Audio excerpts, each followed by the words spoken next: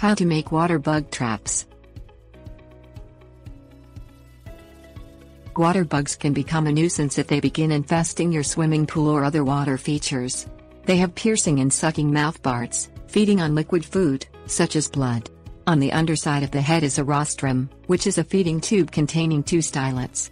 The stylets are fine, hollow needles that are used to inject saliva into unsuspecting prey, liquidating internal tissues to give the water bug a filling meal. Water bugs give a painful bite, so it is a good idea to trap the bugs and get rid of them. Making water bug traps is relatively simple, and you only need a few items to complete them. Things you'll need: outdoor lights, buckets, dish detergent, sugar, corn syrup, wax paper. Dish detergent trap. Fill a bucket with water.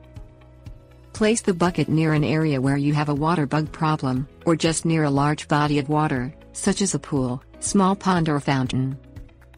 Squeeze some drops of dish detergent into the water so that it forms a film over the top. As the water bugs land in the water, they will eventually come to the surface for air. The film of soap traps the bugs. Place an outdoor light by the bucket or suspend it over the top. Turn the light on and leave the bucket out overnight. Check it in the morning for trapped water bugs. Repeat this process until you no longer have a water bug problem.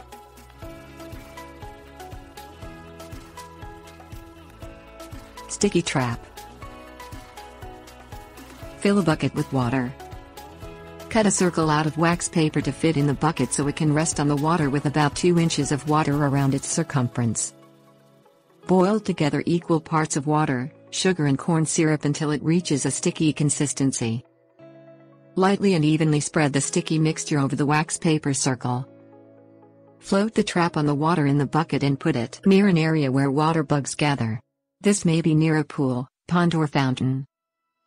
Place an outdoor light next to the bucket or suspend it over the top. Leave overnight and check the trap in the morning.